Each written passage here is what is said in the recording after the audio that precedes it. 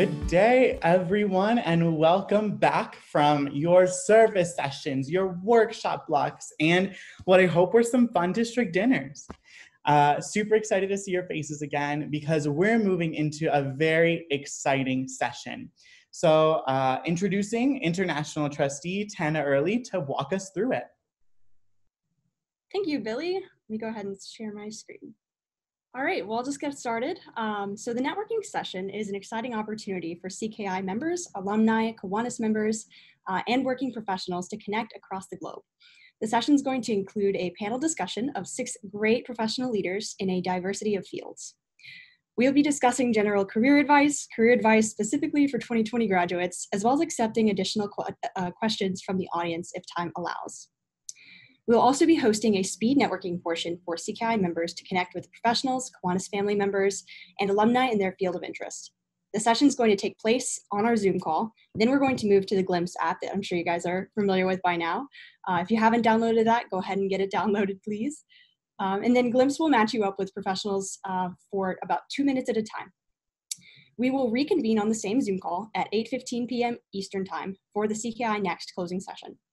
If you haven't downloaded Glimpse, again, just go ahead and get it downloaded. And I'm going to turn it over to our membership committee chair, Mackenzie, to kick off our panel with introductions.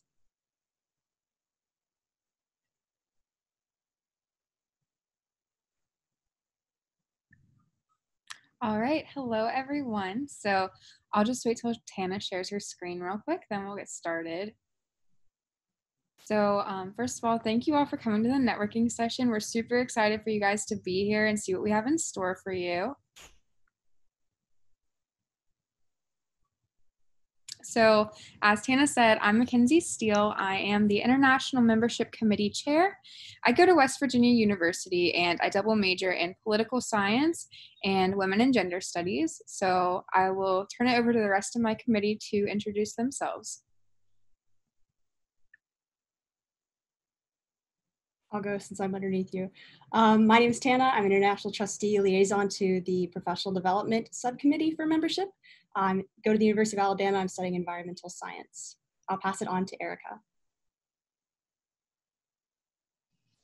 Hi, everyone. My name is Erica. I'm from CNH. I also serve as their current Administration and Operations Chair. And I'm from UC San Diego, and I study international business. And then that's all. You're next.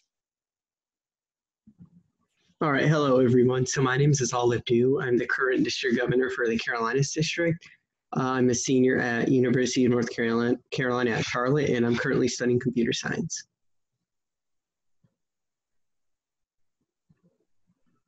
All right, so next we're gonna have our panelists introduce themselves. We'll just go in order as the headshots are shown here. So if you guys wanna go ahead and unmute yourselves and introduce yourselves.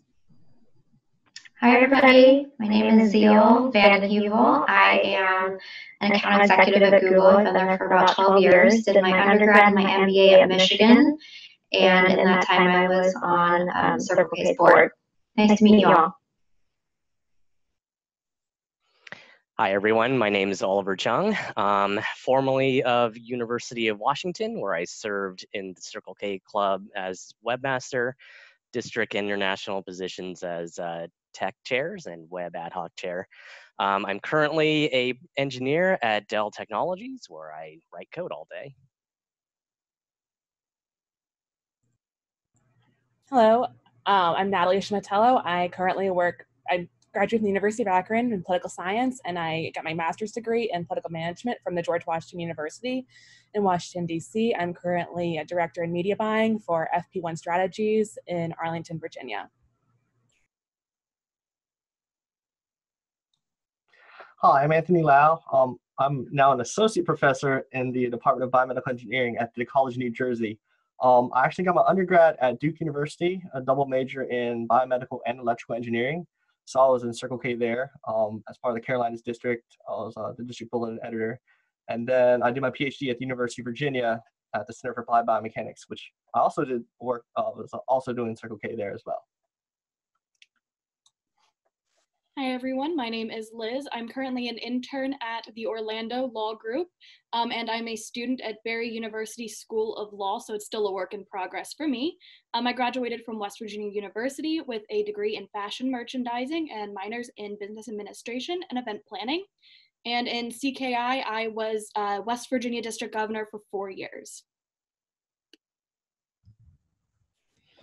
Good evening, everyone. My name is Joe Lee. I currently work as the Training and Technical Assistance Director at the Association of Asian Pacific Community Health Organizations. Whew, it's a really long company name. You can call it APCHO for short.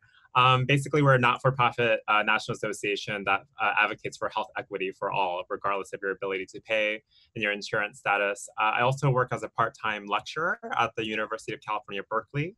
In the past, I used to be in Circle K at UC Berkeley. I've been in the Quantas family for 19 years now. I currently serve as the Golden Gate Regional Advisor for the Cal-Nipah District. In terms of education, I went to Cal for my undergrad and got my master's in healthcare administration and interprofessional leadership at UCSF. Nice to meet you all. Alrighty, so first of all, thank you all for joining us tonight. We're super excited to hear from you.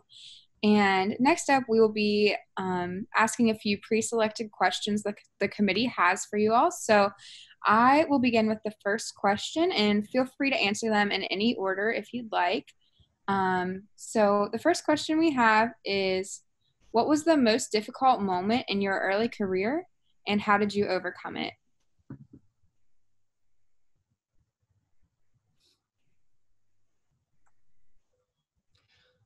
I can kick off and break the silence here. So, so I think you know, I reflected this. This is actually probably the most difficult question to answer, and I brainstormed with my partner a lot, and just thinking back, oh gosh, what was the most difficult thing that I experienced right out of college? And I have to say, it was having imposter syndrome.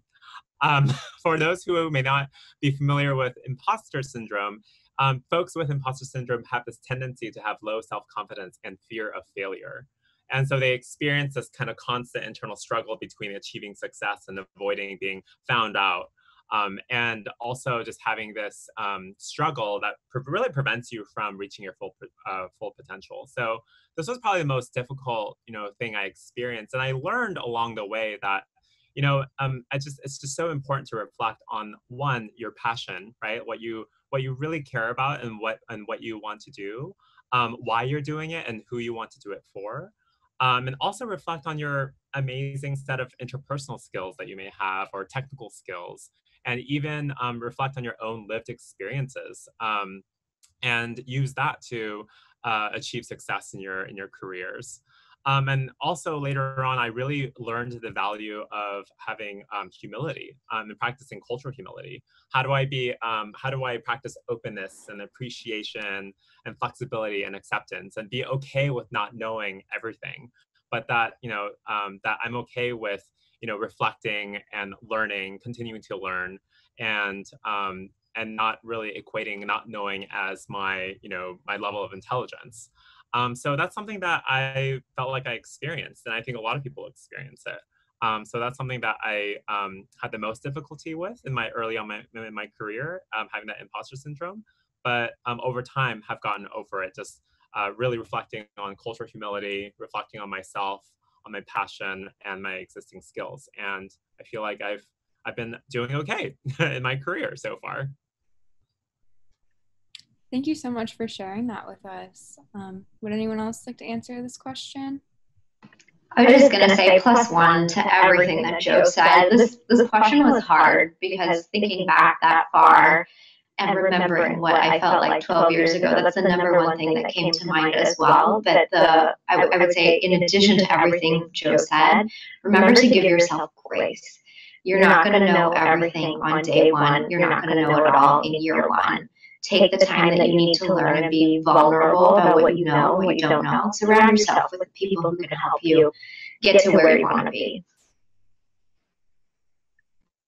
Thank you. That's super good advice as well. I will jump in and add that it's okay to fail.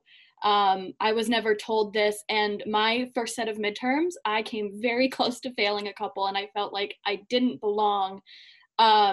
But luckily, it's okay to ask for help. It's okay to admit your weaknesses. There are people out there who want to help you. And for me, that was a great set of professors who encouraged me to keep going. It doesn't end after the first trip. And you can do better than that. I went on, I got a great job. I'm still in law school, so clearly it didn't completely fail for me. But it's okay to ask for help. It's okay to fail. Everybody has to fail at least once. Thank you so much, Liz. I think we'll move on to the next question just for time's sake. So Tana's going to ask the next one. Sure, thank you. Would any of you guys choose a different career if you could start over? Why or why not?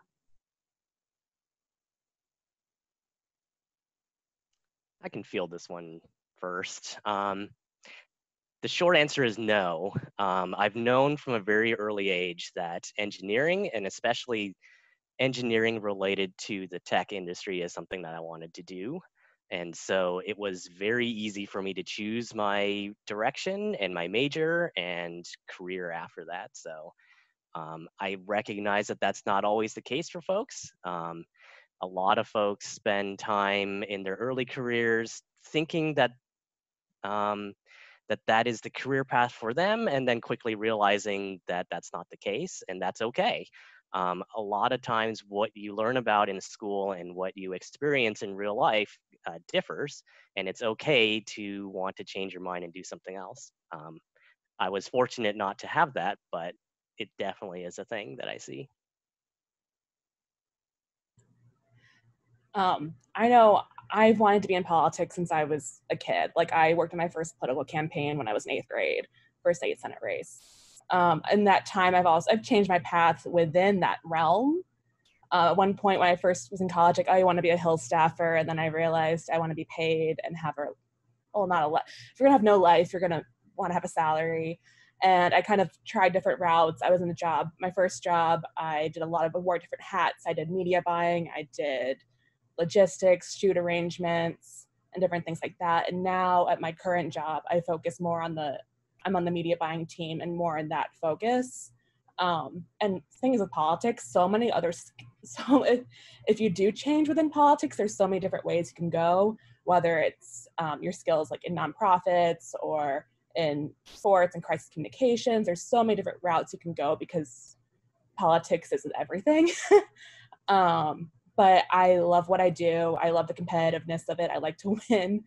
And while I've had some changes within my own path, I've always knew like this was the direction I was going to go. Thank you both for those answers. Maybe have one more panelist answer this question. Sure, I'll answer this one. So I would say no. I really enjoy the academic environment, and I think all U.S. college students kind of recognize that. I mean, people spoke to having professors that really had impact on them over the times in their during their academic career. But I really enjoy teaching and mentoring students is really rewarding, and especially that we get to do that not only in a classroom setting but in the research labs as well. Being able to conduct research with these students really keeps things new and interesting. And plus, I get to be TCNJ's CKI faculty advisor, so that's a bonus as well. But I think it's also a long road too to be a professor. I know there are many times where, many places where it's very possible that I could have exited, but I kind of just stuck through it and then made it to the other side. Great, thank you all. I think I'll pass it over to Azal now for the question. All right, so this next question is, what has been the biggest accomplishment of your career so far? Someone would like to start us off. Sure, I can start us off. I think in terms of a biggest accomplishment, maybe not phrasing it as an accomplishment per se, but probably the most meaningful thing that has happened to me in my career has been getting to know I used to run an AmeriCorps program for a community clinic and health center called Lifelong Medical Care. And I was there for 6 years. I managed a team of AmeriCorps members, a new cohort every year for 6 years. And in total, I helped mentor and train over 80 AmeriCorps members, all of them who are fabulous doctors and health advocates and nurses and social workers out there in the world on the front lines. And I have to say that that was my biggest accomplishment, only because I felt like that was the most meaningful experience for me, to get to know every single one of those individuals and their strengths and their talents, and to really see the impact that they have made in the underserved communities that we have served. And along the way, during those 6 years, I have also met so many mentors. And I think that's something that I would really like to encourage all, college students and graduates, upcoming graduates and recent graduates, to reflect, as you accomplish things in your career, really reflect on, who are the folks who helped you get there? Is it your family, or is it your friends, your colleagues, your supervisors? So, I would have to say my biggest accomplishments were really achieved. My most meaningful experiences were achieved, and thanks to my mentors along the way. All right, thank you. And would someone else like to answer? I can add in here.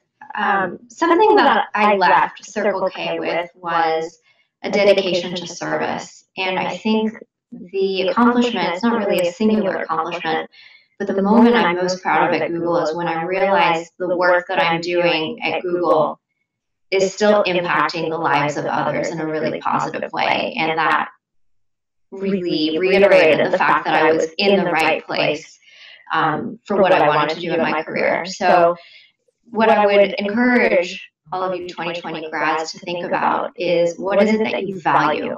And how is it that you're able to accomplish that in the next stage of your career? It doesn't really need to be a particular job that you're working on, but the skills that you're building, do they align to your values? All right, thank you. And we have time for like one more before we move on to the next question. I can go. So my biggest accomplishment, I think, would have been like the 2018 election cycle.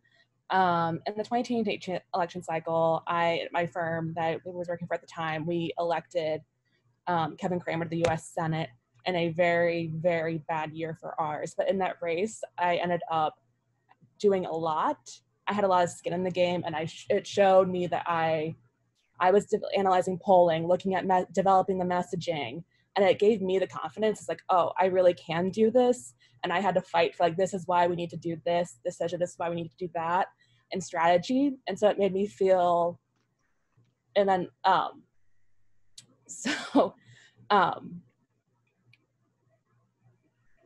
it was just a very, it just gave you like, you're like, yes, I can do this. And it's not like, you're not just a bum on the log, that you know that you can, that you're in the room where it happens, to make a Hamilton reference, and you can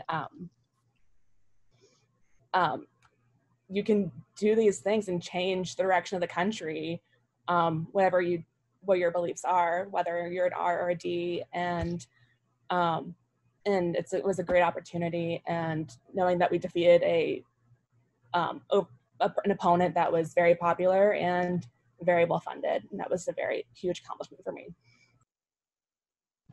All right, thank you. So now I'll pass it to Mackenzie to ask the next question. So the next question is, how do you manage a work-life balance? I'll hop in there and start. Mostly because I am currently a student as well right now. I'm also working an internship. I'm wedding planning, and I am the president-elect of my Kiwanis Club. So we're juggling a lot over here.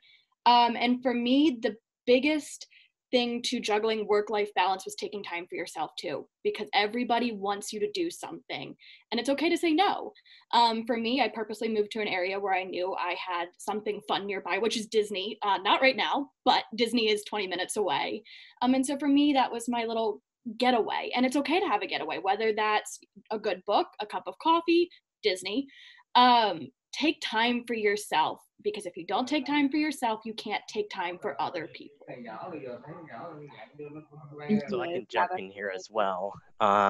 This is a topic that I'm very passionate about, especially in the tech industry, where it's very easy for folks to overwork. It's very easy for things like Slack and Discord and all of these chat mechanisms to sort of disturb you at all hours of the day. Because, especially since we're working from home now, it's it's hard to have that hard boundary. But that was the one thing that I went into when I was looking for a job was you get to the point at the interview at the end where the interview person asks you, so do you have any questions for me? And that was my number one question was, what is your work-life balance? Like not beating around the bush. It was direct, what happens at this company?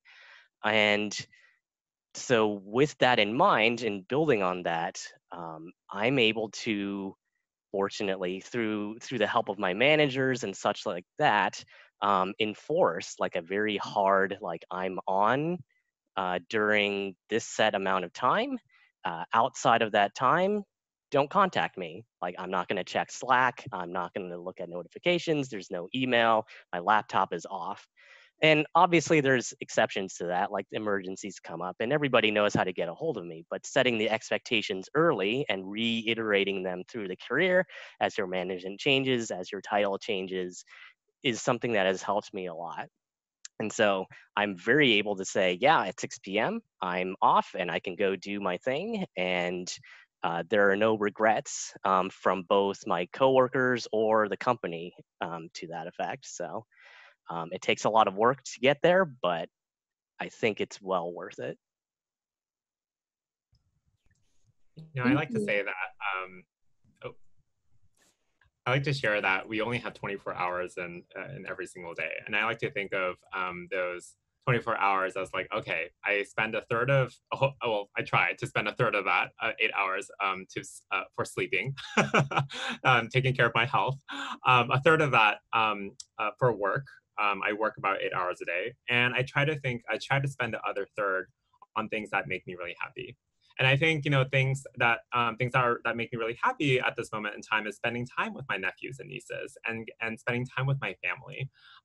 Picking up my violin, which I restarted yesterday, because I've neglected it for so long because I wanted to be a violinist in the past.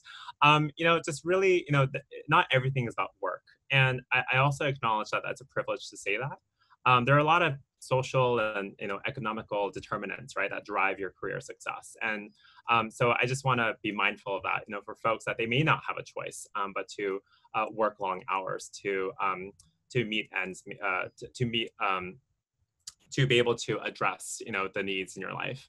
And so, it's something that, I also believe that you also have your supervisors and your managers. Hopefully you guys get to work for a team or a supervisor or manager that can help you achieve that work-life balance. You can't just accomplish it by yourself. So there are a lot of different factors that are at play when you're trying to achieve work-life balance. It's not just all on you. Yeah, I think this is one of the toughest things, especially in academics and research. Sometimes you just have to get things done, and especially through grad school. I mean, that's just not the culture. But I think one thing I found really helpful was that actually keeping things updated on your calendar.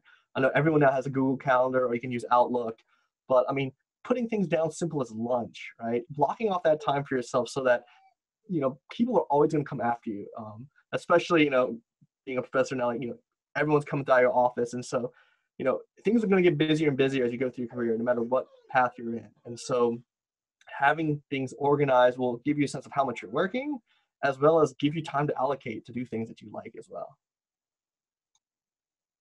Yeah, I don't think work-life balance exists in the political realm, especially in an election year. You're always expected to be on call. You can have stuff, you'll be up till like 2 o'clock in the morning, and you gotta like figure out, like, especially, well, not now because you're at home, but like, well, you're like, oh, should I go home? I'm at the office, or I could sleep on the couch. You start to question things like that. I mean, now during quarantine, I'm working from home. I mean, I try to get up really early and do like a workout, and that's like my me time.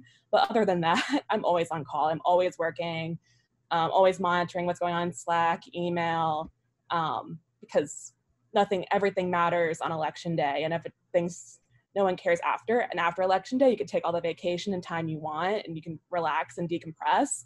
But until that point, there is no work-life balance, and you're always on. You always have to be on until November 3rd this year. I can round this out. I think it's pretty obvious how important this topic is to each of us and the fact that each of us has decided to comment on this question.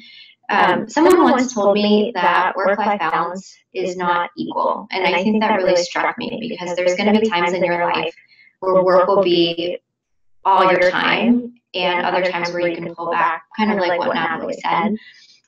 One thing I would encourage you to do, though, is to think about the boundaries that you're setting very, very early on in your career and be really intentional about setting that personal time on your calendar, taking lunch, making sure that you're working heads up, talking to people, networking every single week versus just being focused heads down.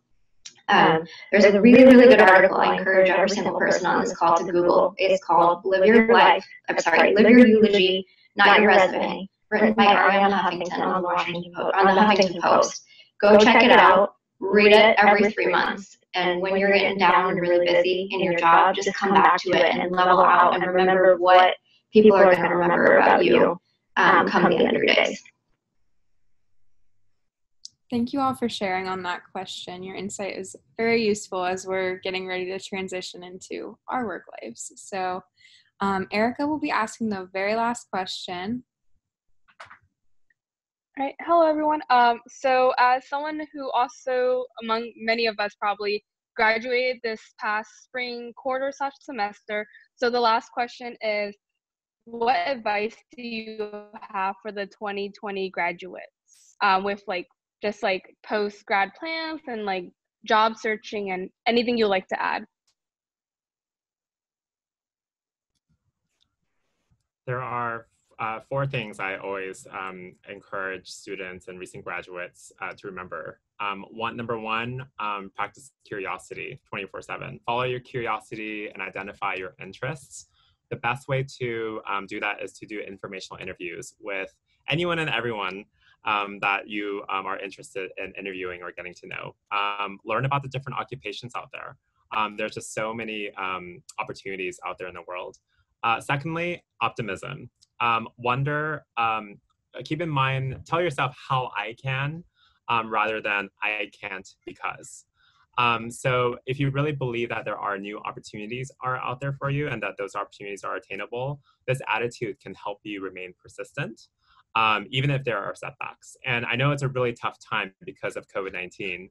And it's a really difficult time for everyone. And so I think optimism is something that I really encourage you to remind yourself, how I can rather than I can't because. Thirdly, risk taking. So expect the unexpected. You may get unexpected phone calls or emails, or you may get hit up by a headhunter on LinkedIn or have chance encounters with random folks. Turn those chances into opportunities. Take risks. Pursue new experiences, even if it's outside your comfort zone. And lastly, take action. Take action by learning, developing new skills, remain open, be flexible, follow up on those chance events and turn those chance events into potential career opportunities.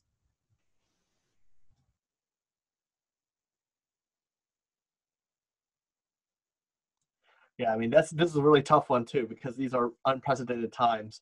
And I know that, you're not going to land your dream job right away. I mean, that's very, I don't know, maybe this is like a Facebook effect. You see all these people doing great things, but it's a long road. I mean, it takes you a while to get where you need to go. And no matter how hard it gets, I think one thing I tell my students is always put your best effort and your best self forward, because you never know who you're going to meet along the way. And, the opportunities just show up. And so at least when you look back, you say, hey, I did my best. Given the situation, and then that eventually at some point you'll get out the other side of the tunnel.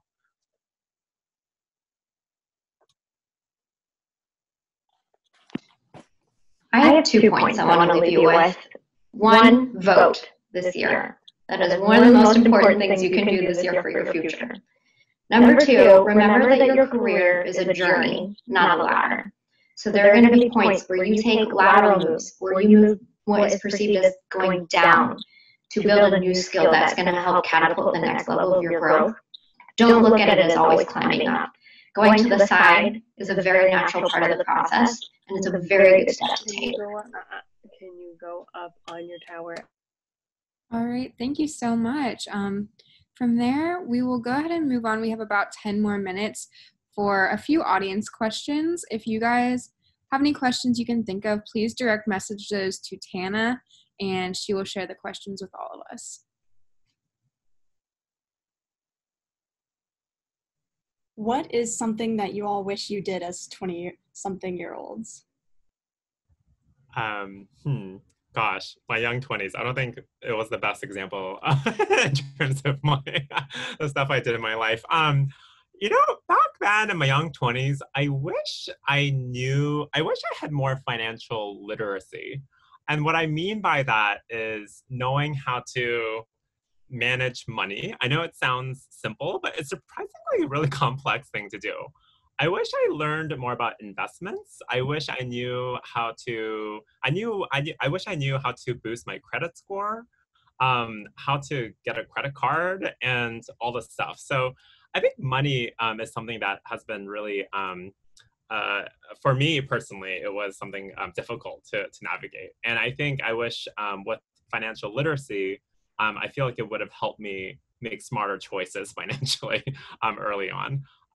But you know, there's an amazing resource which I'll chat to Tana that's free and has a lot of great guidance in terms of how you can boost your own financial literacy skills. So I'll chat that over to Tana, and hopefully she'll chat it to everyone. Great. Definitely +1, Joe. I was just thinking the same thing. I wish I'd gone to see a financial planner when I was 22 instead of when I was 32. So +1 to that. The other thing I'll say is build your network early. Try and meet one new person every single week if you can, because your next opportunity comes from the people you know. Great. Exciting that we're all here doing that. Thank you both.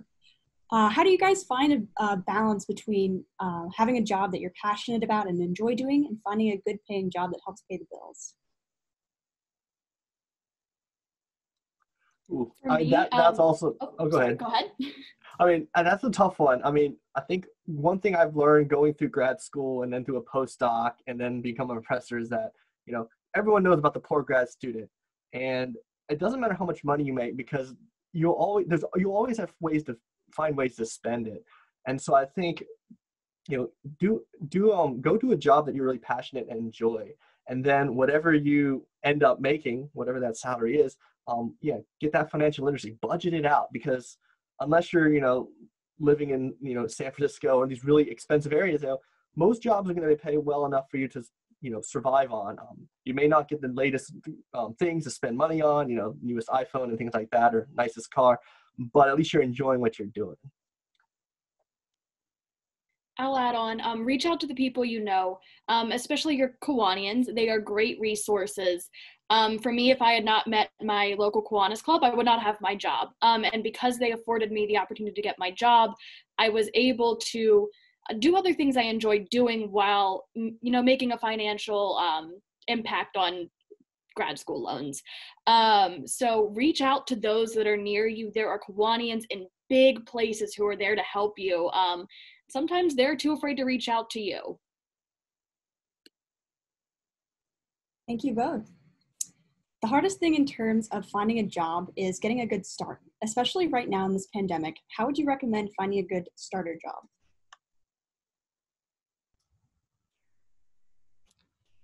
One of my mentors have always told me, network or don't work. And I think the power of networking cannot be understated. I think every single job that I have landed through my career was a result of networking. It's all about who you know. Do not ever apply for a position in a random organization where you don't know a single human being, because your resume or your CV, your application might go down this kind of like, you know, black hole.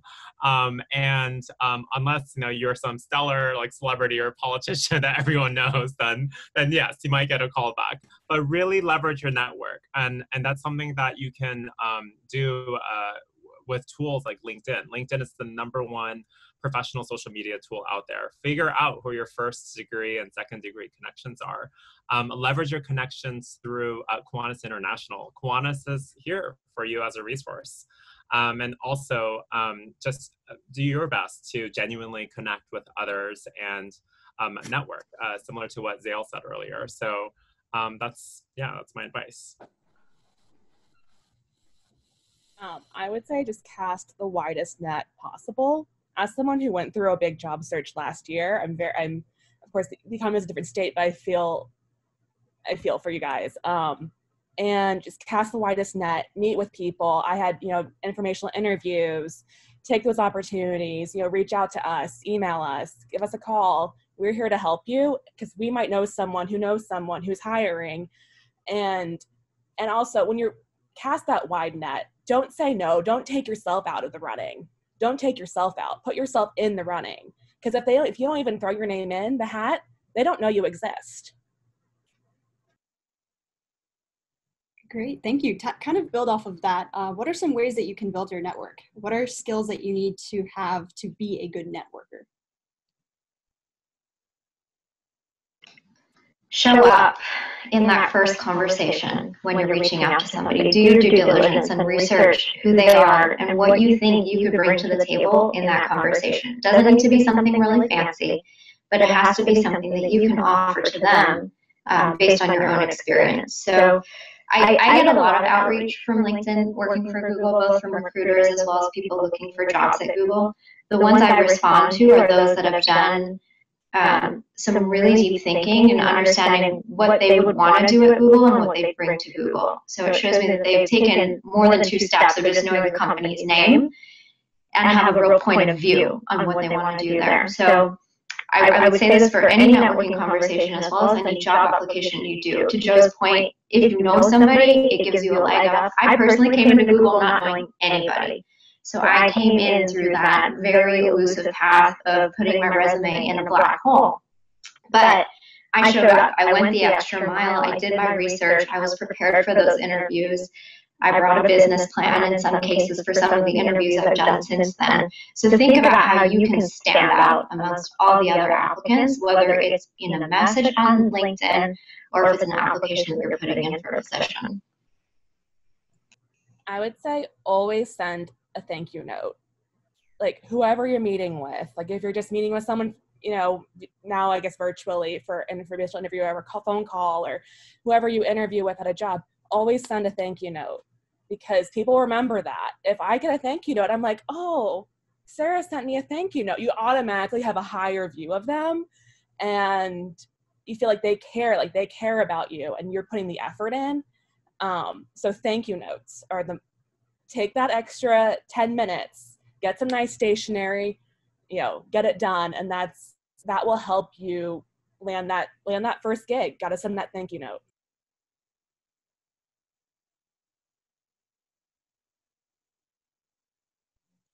Okay, great. Our last question for you guys. What was the most difficult part of getting into high leadership position or competitive company or organization for you all? I'll start. From me, it was simply asking. If I had not asked the person I did for my job, I would not have it. Not everyone will come to you, and it is okay to ask because if you ask, you show them you are personally invested. And sometimes they're ready to give that yes answer. So if you're the first one to put yourself out there, you get the answer you want.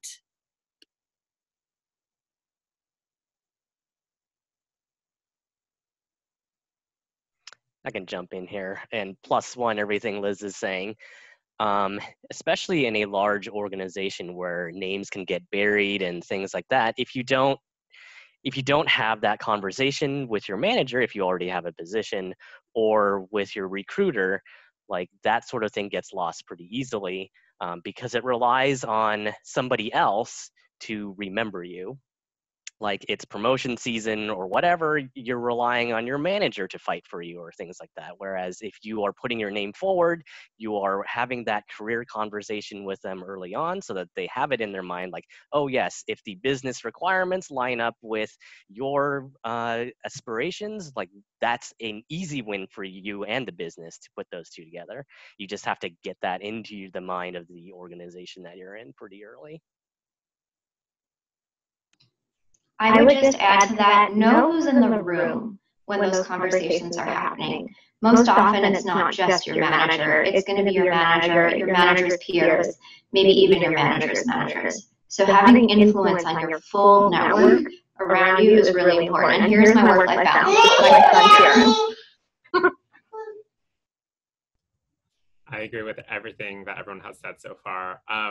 Lately, I have been finding it really important to encourage folks to have that open conversation with your manager or supervisor about your staff development goals. Most companies have some kind of staff development process. And it's an opportunity where you can discuss what is needed to achieve that next step in your career. Do you need more, do you need to go through more training or gain an X number of years around strategic planning or supervision or training, developing specific technical skills? So think about, that plan and have that plan open and visible and transparent with your leadership, and build allies and lean on mentors to help you reach that high leadership position.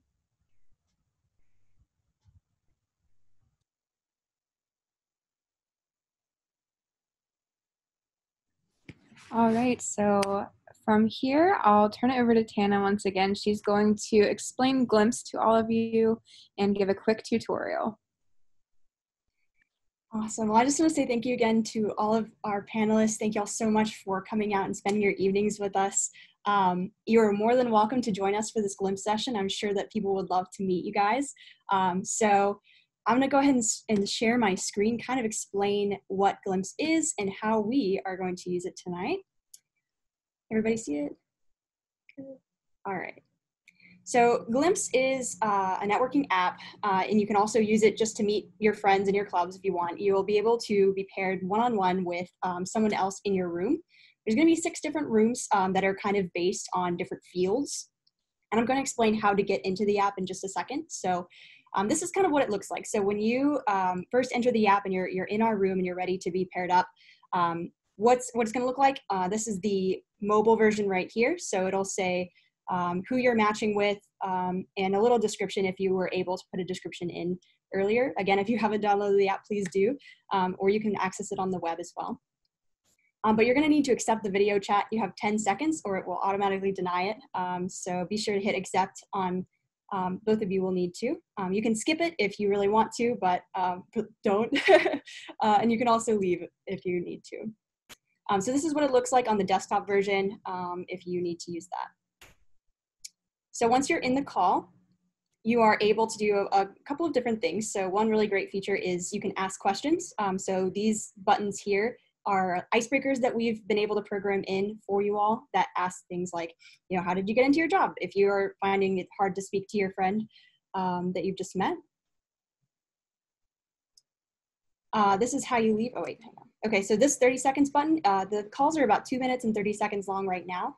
But if you want to extend your call 30 seconds, just hit this button and you'll both have to hit it for the time to be extended. And of course, this is how you leave if you need to. The call will automatically disconnect when you run out of time. So this is how you join Glimpse. So you go into your app and you enter this room key here, E0164. Don't enter this one. E0164. Hit join room, and then you'll be able to enter the room. You'll select what categories you kind of fall into. So if you're, in STEM, in academia, go ahead and click that, and it'll match you in with someone else in that room. So these are the categories that we have now: STEM, business, nonprofit, social work, graduate school, communications and government, and education. If you don't fit into one of those categories, I'm really sorry. Just fit into whatever is kind of closest. And yeah, so that's how it looks for the smartphone. If you're joining from the web app, I'm going to drop the link to join here in just a second. But you'll click the link and you'll have to pretty much start over with your account. So you'll enter the confirmation number that it sends to your phone. You'll join in and do the same kind of thing. You have to select the categories that you are and the categories that you want to match with. And then you'll have to enter the room. And then you'll be able to either wait in the video lobby or go ahead and match with someone. So I'm going to leave it on this screen so you guys can see this room key here, and then I'm going to drop the link to the, I'm sorry, hang on just a second. I'm going to drop the link to the networking session in there. But if you want to leave this call on, you can. and you can join the Glimpse session from your phone and just mute the Zoom call. But we will be returning to this Zoom call at 8:15 for closing remarks. So please be sure to come back and message me or Mackenzie if you have any questions at all.